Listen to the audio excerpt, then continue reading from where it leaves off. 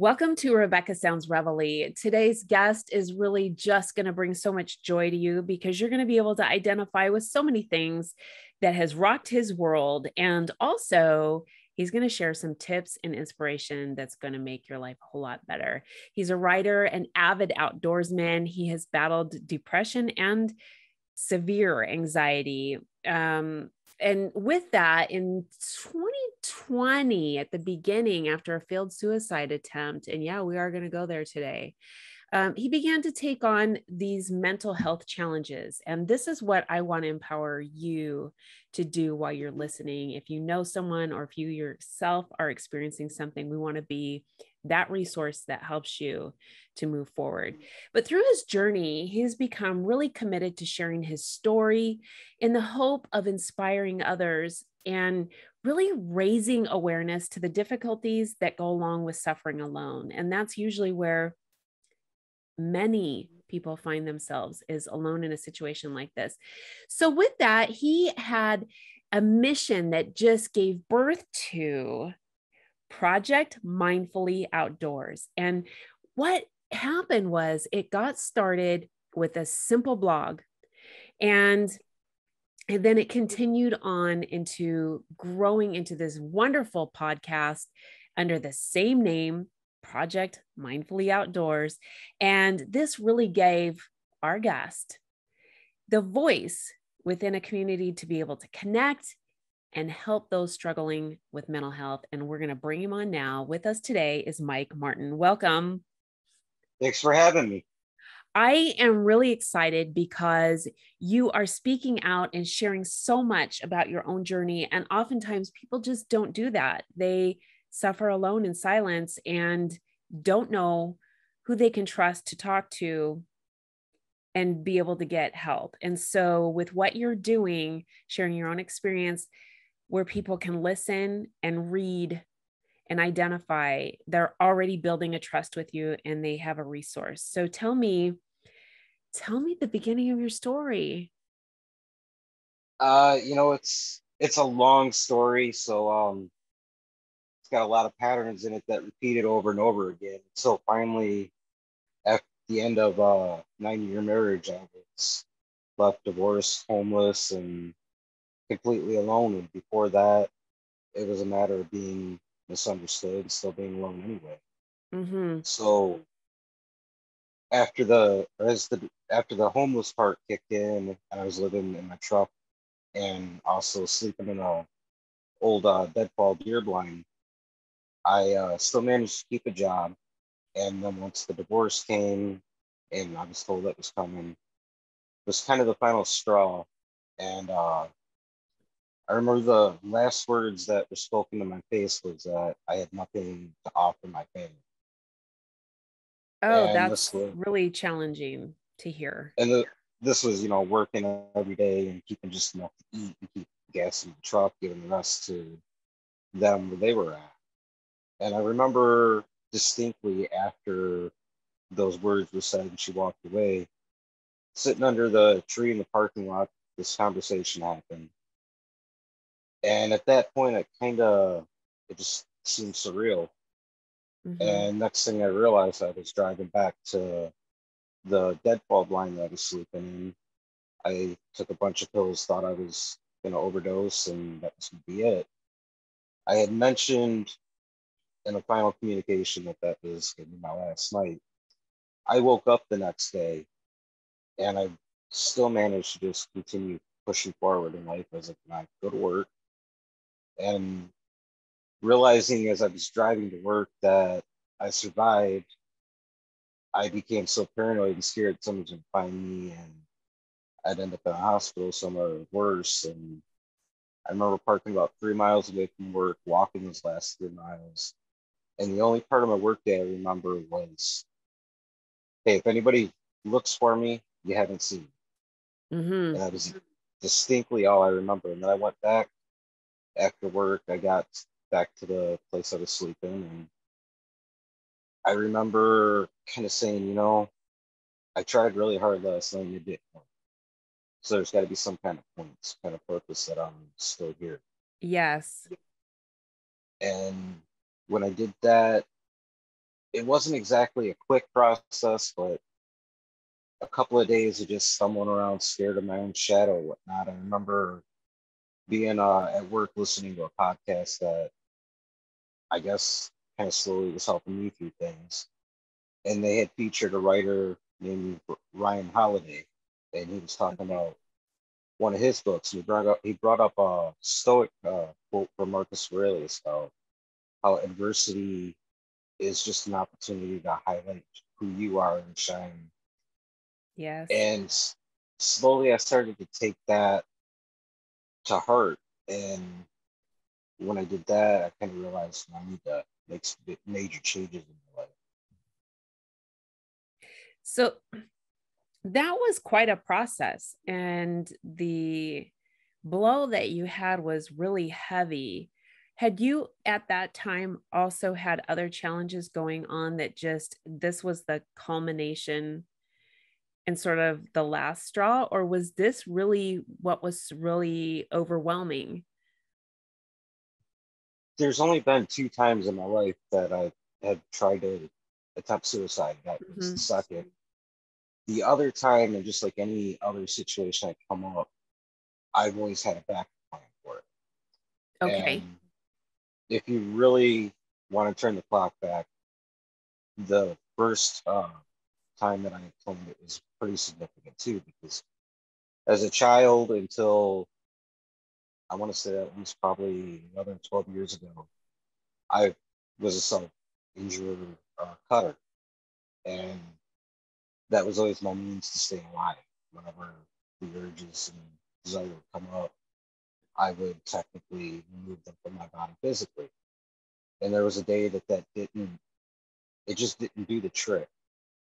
And I had everything set, and for whatever reason, I just decided to reach out and called a friend, and they helped me through it. So it's been an ongoing cycle, and finally, I hit a point with that when it was like the wake up call. Like it was Mhm. just time to realize that I needed to do something about what I was doing because it wasn't working.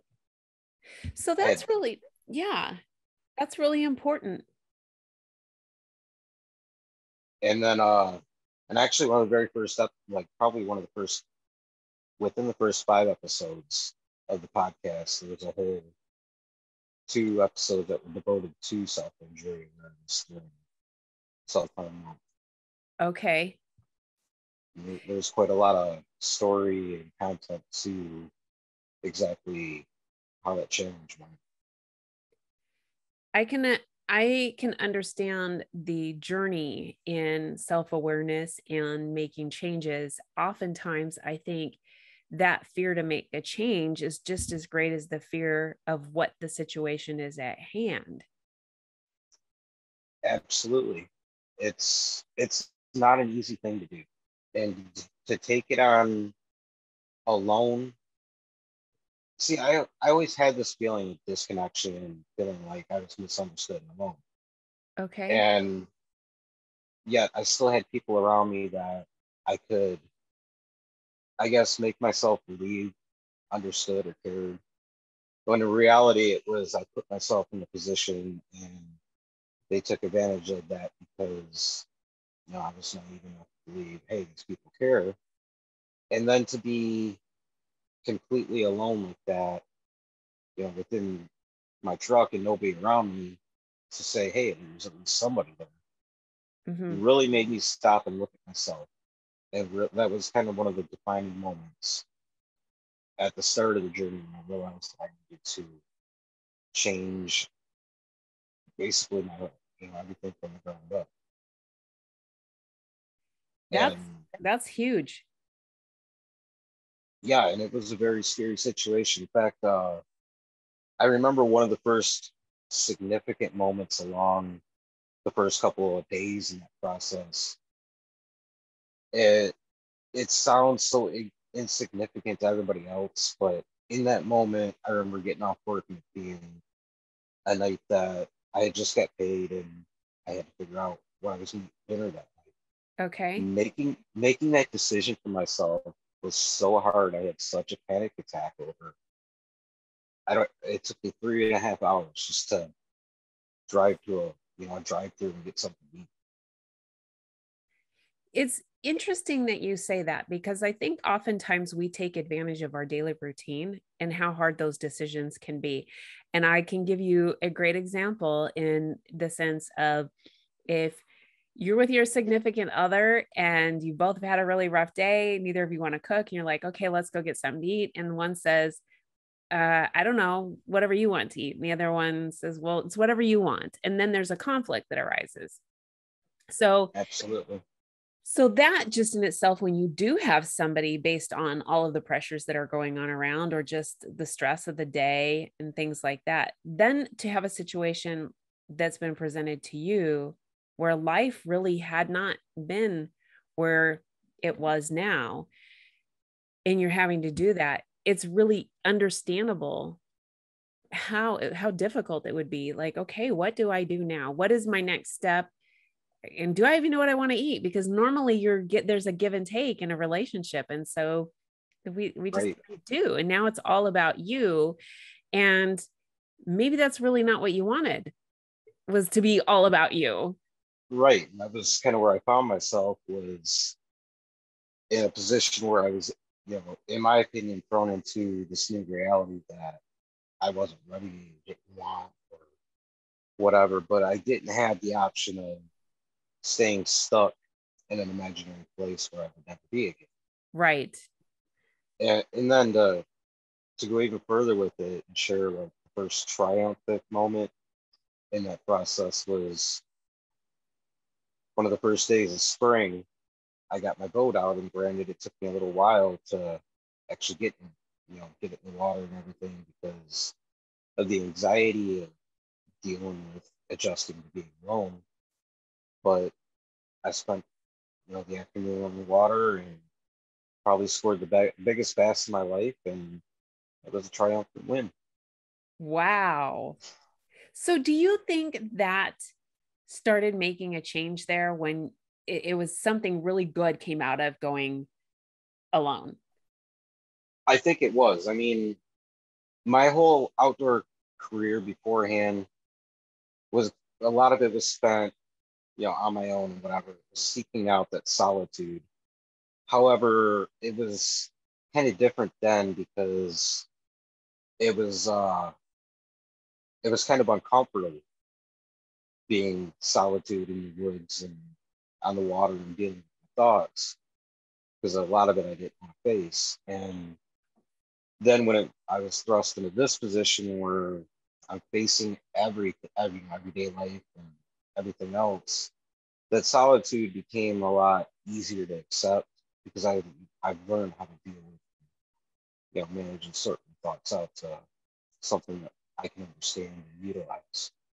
So do you think that before someone gets to a point where they are forced into being alone, that they should take time to be able to go and be alone with themselves on a regular basis, so that they can start thinking about what's going on internally, their thoughts, their feelings, and then also just sort of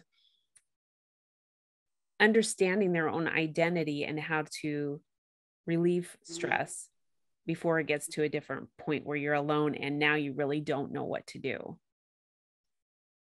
I think it's not something I'm going to suggest you dive headfirst in the deep end of the pool to do.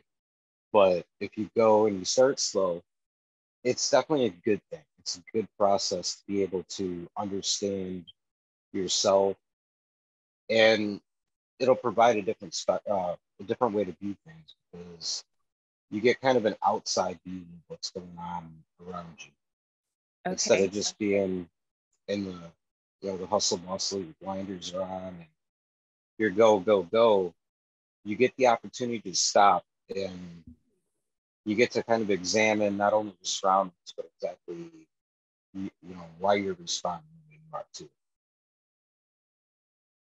So let me ask you another question, because I've heard so many different opinions on this, and they usually come from people who are speaking or they've written a book, but maybe not necessarily have been in a position like yourself. And so I want to ask you from firsthand knowledge, would you think that understanding that alone time and sort of grounding yourself is better outside than it is at home or on a computer or in front of a television set? I mean, just actually in nature. I think it is because you're eliminating all the distractions for one. For two, it gives you an opportunity to kind of put things into a different context. You're wrapped up in, say, a large body of water, and you're just that small piece floating on top of it, or you're within the woods around all the big, big large trees, and again, you're just there. And it kind of, I don't know, it gives you a little bit of a different kind of stance on life, and just, things aren't as big within your eyes and your world as you make them out to be.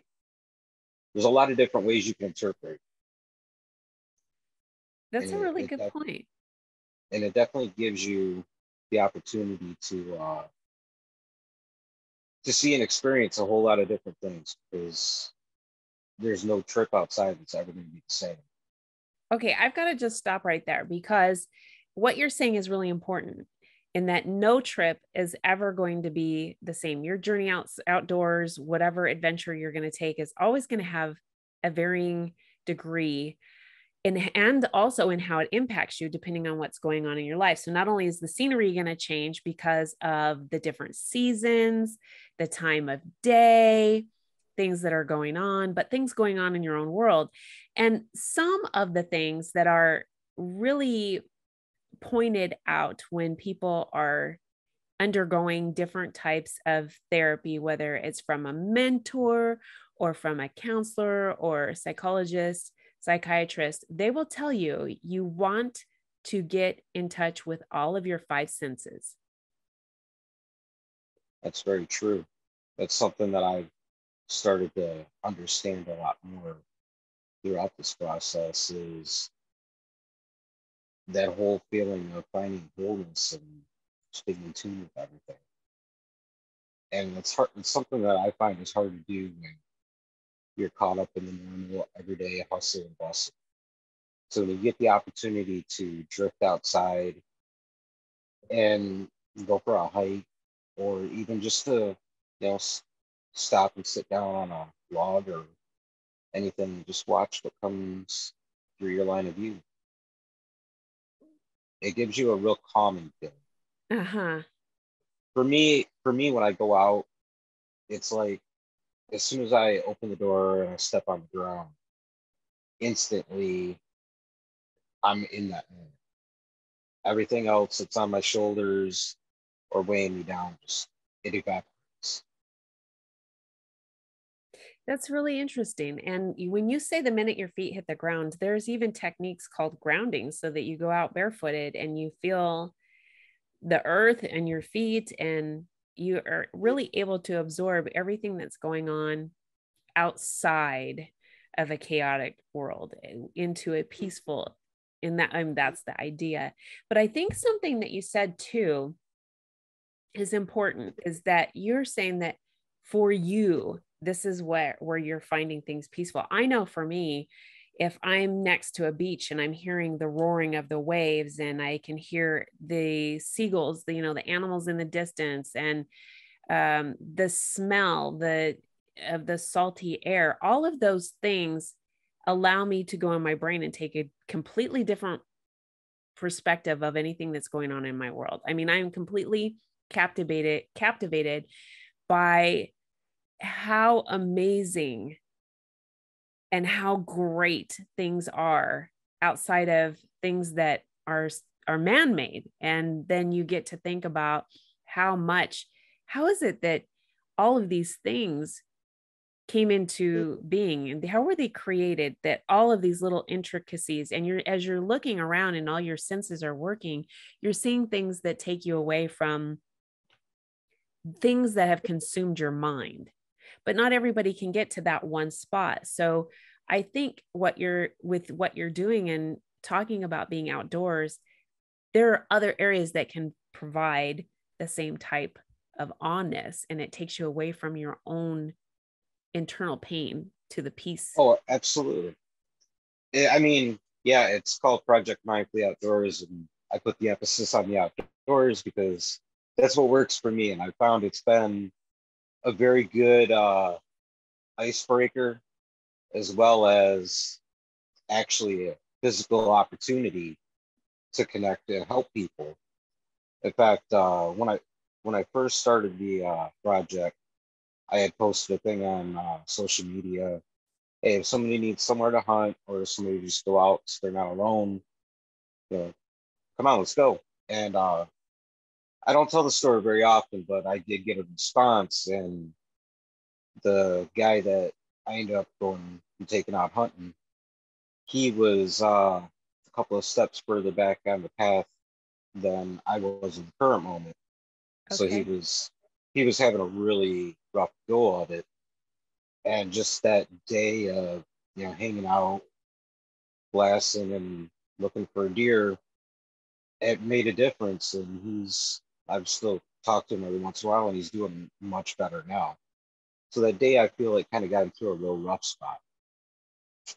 And, you know, like I said, we put the emphasis on the outdoors as something to do. However, it's not just about the outdoor community. It's about, you know, the community in the world as a whole, because whether you're a sportsman or you sit at home and you sew and you cook for a hobby, there's so many people out there in this world that suffer silently because number one, they don't know how to express it. They're scared to express it. And then number two, they just feel like nobody's going to take the time to understand. It's interesting that you share that, because I think so many people feel, no matter how many people are around them, they feel isolated, and that their problem is bigger than what anybody else could kind of empathize with. Most people don't want sympathy. They want someone that can say, I understand where you're at, and here's some great things that you can do to make it better, or I'll work with you along the way. I'll hang out with you, even if nothing is said. And the biggest challenge, and I've heard this so many times when it comes to mental health, is that everybody is saying we have to overcome the stigma. We have to overcome the stigma, but nobody's out there helping people overcome the stigma. No, So that's where you come in, and you are just being as candid and raw. People need to hear this. absolutely they do. And it's not something that's easy to just up and talk about. And I'm sure it's not something that's easy to hear either, because nobody wants to believe that that kind of stuff happens in the world and people really deal with and suffer for it. But at the same time, I don't feel we should be looking down at each other because there's challenges that each of us have. We all have obstacles, we all have challenges, and we're all going to face adversity. Some of us, it's just more difficult and more taxing on us, on our soul, than it may be for somebody else. But taking the time to understand and just lend a hand, that's the important part. That's what's going to get everybody else through it. So true. That is so true. And it's amazing once you connect with somebody who knows where you're at or can understand it, there's so much growth in that. And I can tell you, just from working with so many people over the years, that the biggest thing is not having a support system. And the initial challenge is actually getting one, because It really is. most often times people don't want to share with their spouse. They don't want to share with their children, with their parents, no one, that they're struggling with something inside, based on fear, whatever the fear could be, humiliation, whether someone's going to discredit what they're feeling or make them out to appear as really more off than normal. But like you said, everybody at different stages in life come across adversity. And the strongest person, depending on if the circumstances and the stars line up the way they do, that could just be a tipping scale for somebody who's never Right. even had a concern with long-term mental health challenges. The circumstances can just be there, and something just happened. Lots of variables. In fact, the biggest variable that you can think of that nobody expected was that of COVID-19. And over the last couple of years, there's been massive amounts of challenges in this arena. And a lot of it has to do with this cause and this effect, whether it was the cause of the virus itself or because of not being able to work anymore or having to go into isolation. But whatever these different things were that people didn't see coming, there was an effect over here. And it's had a really challenging effect for many people that weren't prepared, thinking, I've never had a problem before and I probably never will. But what you said is so important, is how there are challenges that come up throughout different stages of our life. Some people, it starts as a child and it can go for a long, long, long time. And some people, it doesn't hit. There's even medical conditions that don't hit until their 30s. Right. Okay. And So, see, I think we're my project and people that work along the same line that have the firsthand experience is so important, is because back when I first made the effort to get into getting professional help, I was told I have an illness. okay. I don't have an illness. I have challenges that don't exactly fall under, that are a little bit more difficult than others. Mm-hmm. And you get to tell me that I have an illness because you've read that in a book. It doesn't really work that way. As opposed to when I come to somebody, I'm approachable because you know what? I've been there. I'm still Mm-hmm. battling it. I'm still going through it. I can relate to you. I don't have the big words that, the medical doctor may have for you, but I know it's not an illness. I know it's a stage in life that you're at, and it's something that you can work through and you can deal with. Because when so many people hear the word illness, it feels like it's terminal. It's Okay. like, I have to jump in because you are so right on target. I want to say this so importantly, that especially for those that are watching and listening, you don't have to accept the word illness. You don't have to accept anything other than you're facing a challenge. And these are the obstacles that are needed to go around to move beyond. Because I have to agree 100% with you in that when someone is given a label, that label within itself can cause somebody to go into a direction that they weren't going to go into. Because now they're saying, well, this is what I've been told. So you know what? That must be right. yep, And then they study up on what this label is, and all of a sudden, symptoms they weren't having before can come up because our mind is that powerful. It's almost like a sugar placebo. If somebody says to you, you're taking this and it's going to help you get better, and you wholeheartedly believe that this is the miracle, and it turns out to be a sugar pill, but it works. That's just the strength of the mind. And our absolutely. mind is very, very strong. It is. And, because I mean, when I was told that, I was still in the midst of, I guess, being pretty much not coherent anyway with the whole mental breakdown and everything. And after I hung up the phone from that session, I kind of thought to myself, I was like, so if I have an illness, should I just not, work and just stay in my truck and be ill? Right. It, it doesn't work that way. And then a few weeks later, connected with a different counselor that actually basically challenged me to, you know, face up to the fact that I have obstacles that I have to sort through. Mm-hmm. And instead of telling me, it's this, and this, it's, hey, how do you perceive it? And you can bounce your ideas off. I love And it. that's the whole concept here is it doesn't matter if we're on the water or in the woods, whatever. You approach me and you're having difficulties.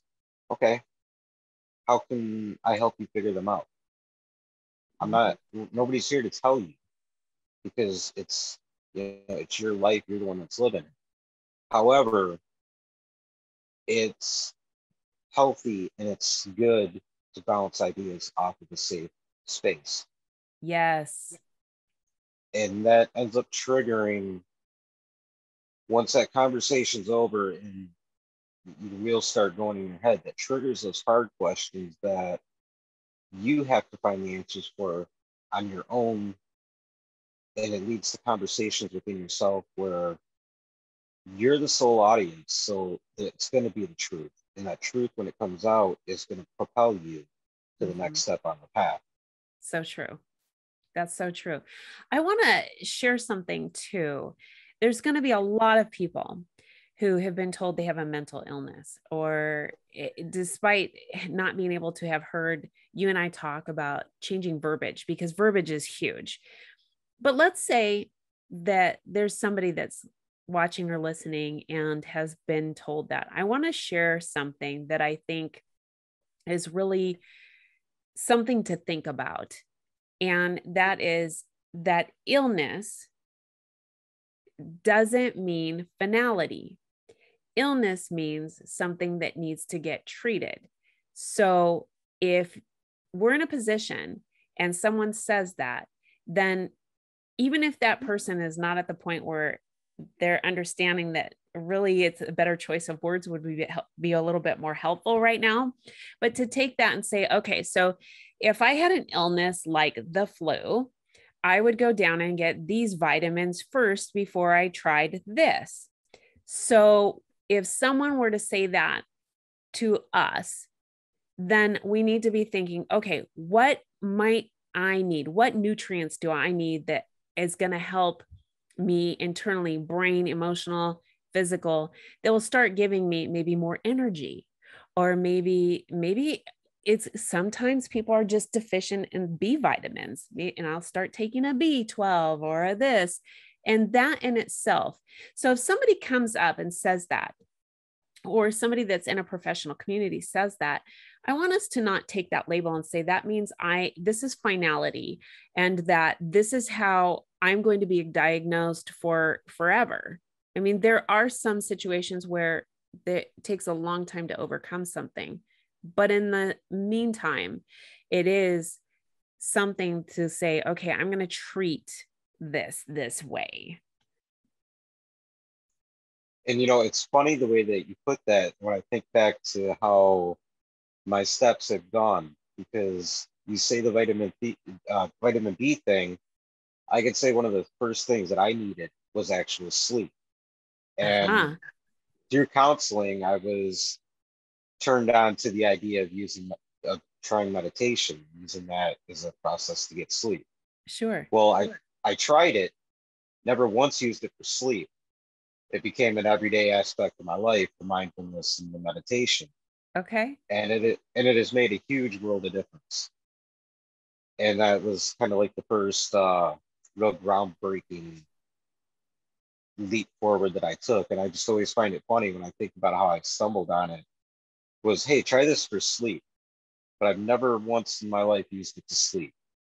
It was just kind of that big hurdle that I needed. So that, It's amazing. It's so amazing to think about that, because there are just so many different things that are available to us. And it may not come out exactly like what you said, this use for this. It came out to be an overall life changer, game changer right here. And so it's important to be thinking about those things that are available to us, and utilize them. And you do this, you talk about this on your show, you talk about different strategies, you talk about not only your own personal challenges, but you have guests on that share some things that are going to be really, really advantageous to your viewers as well. Right. And to me, there's always a lesson to be learned in the adversity and the struggle. There's always something you can look back and gain some kind of knowledge, even if it's just a simple sentence. I persevered through that. That's Mm-hmm. key. That's important.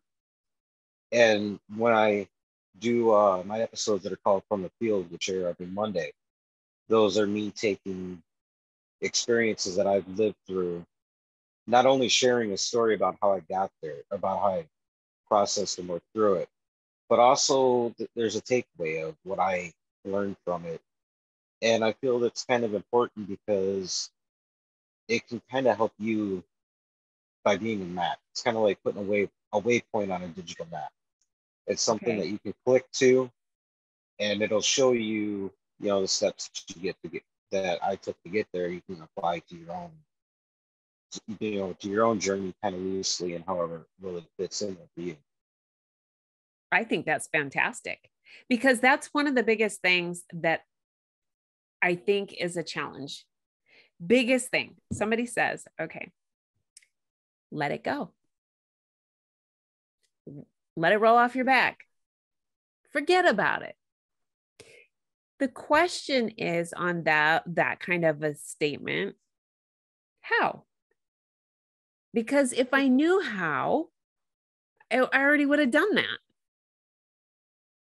And I would have already like moved beyond this little hiccup that I'm having if I would have known the steps to take that were going to make a difference. And nobody's told me them. They just say, let it go. How? Big, That's big it. thing. Mm-hmm. It really is. And I don't know, through the playing around and studying of philosophy and whatever, I've kind of learned that's like the important aspect of it is you're taking these figures from the past and the words they left, and it's kind of showing you a little bit of a roadmap based on, yeah, their experiences were a lot different than what we're engaged in now. However, the words they left share you the knowledge of how they got through it, Uh-huh. and you can tweak those words and those stories to fit your life in the everyday world. And when you do that, you're building that map that's kind of guiding you along so you can, make it through that process. And even beyond that, it's always good that it's not necessarily, how do I say it? It's always good to kind of have a milestone or something to set gauge yourself against. And Yes. it kind of it gives you an opportunity to do that, to have somebody to look up to as a mentor, whether they're, alive and in person with you, or just the words that are left behind. It gives you something to look to for that inspiration, as well as that marker to see if you're keeping yourself on the right path.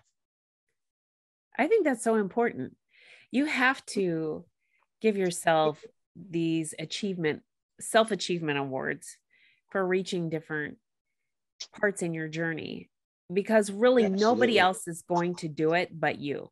You are your best advocate for yourself. And if you're not speaking up for yourself, even if it's just your own, you're talking to yourself, not just speaking up to other people for yourself, but just to yourself, your self-talk and saying, hey, guess what I did? I made it. Look at this. That means I can go a little bit further.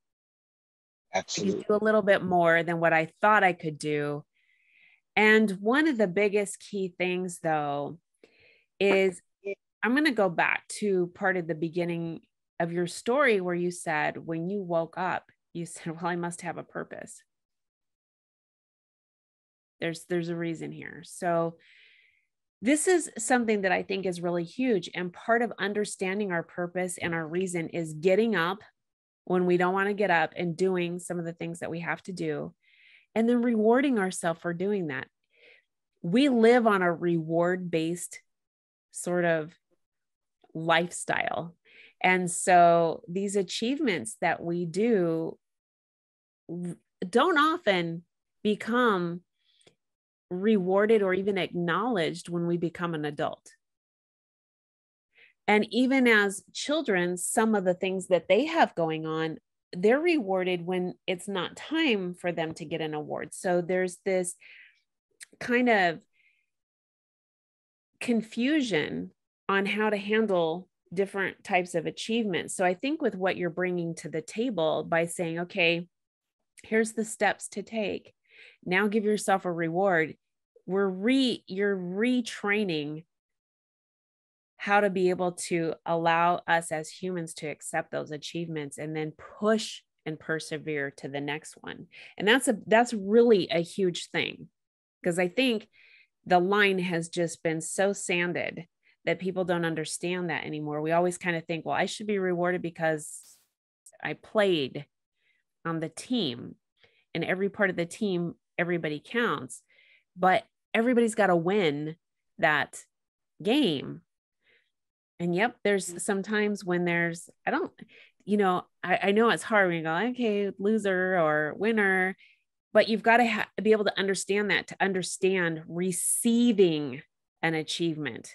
And that's a big deal. So if we've been rewarded all the time, and for those who may have been listening and they were always rewarded, their parents always rewarded them, it's going to take a little bit to understand that you've got to do these things first. And that's important. That process is really, really important. It is. And that kind of gets onto the whole self-talk aspect, because for years, up until the whole upheaval, I was infamous for shoving my head in the sand and taking my worth and my value for whatever was told to me. And that led to a lot of the negative self-talk and fueled the depression, the anxiety, and everything.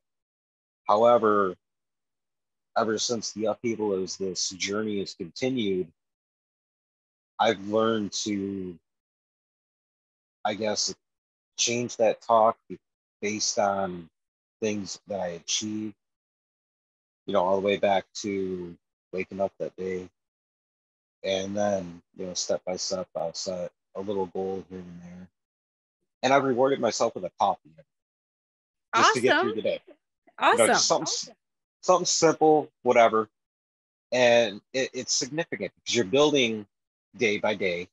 Yes. Until you get to a milestone of a goal that you're setting. And then you'll have your days where that negative self-talk it flares up. Mm-hmm. And everything it's doing, it's trying to crush everything. Well, if you take a quick second just to slow down, you're going to realize that those milestones and those goals that you achieved, nothing could take those away from you. Not That's anything right. because one of my biggest things with all my negative self-talk is anytime I would get in an argument with somebody, I would bounce back with, no matter what you say, no matter what you do, I can do that and 100 times more and 100 times worse than myself, because that's what I knew. And, it didn't matter what they were trying to take away from me, whatever. But in this space now, there's the fact that even when that talk flares up, I'm still stuck with the achievements. I can't take those away from myself. Nobody else can take them away from me. I set out and I stepped into accomplishing, and therefore I've learned to trust myself. I've learned to be able to persevere even further, and I've been able to look and say, hey, there's concrete evidence that I'm not as bad as any of those negative words that come out of my head. Mike, I think that is so profound. I really want to leave the audience with that to think about, because that is just incredible the way you just phrased that. Absolutely. I think that is so important. And gosh, leave me for a loss of words right now. And that's hard to do. And I've got to say, you've really nailed it right there. And I really want the audience to be able to listen to your show, connect with you. I think that your journey is so significant, not only for you, but everybody that's going to be jumping on board and learning from you, and their life is going to be able to change because they can identify, get the steps, the tools, and the roadmap on how to move forward. So can you share with your information with them? Absolutely. The podcast can be heard 3 or 4 times a week, still toying with that. It's guaranteed at least three. It's called Project Mindfully Outdoors. You can find it on Spotify, Apple, Google, pretty much anywhere a podcast airs. We're on Facebook and Instagram, Project Mindfully Outdoors. And you can check out the blog, which I still keep going. It's projectmindfullyoutdoors.wordpress.com. I love it. Thank you so much for sharing part of your journey and the things that I think are going to be so important for those who've been listening and watching. You're welcome. Thanks for having me. And I want to thank all of you for tuning into another episode of Rebecca Sounds Reveille. I know that at the beginning you thought this was going to be really hard, but I hope that the things that we talked about today will touch your life, whether it's now or in the future, with things that you can do to make a huge change. And in the meantime, share it with your friends, your family, everybody you know on social media. Let them know that there are people out there, such as Mike and myself and you, that care about each other and want to help each other move in a direction that's going to change our life into something that can just be unbelievably beautiful. I appreciate you and I thank you for tuning in.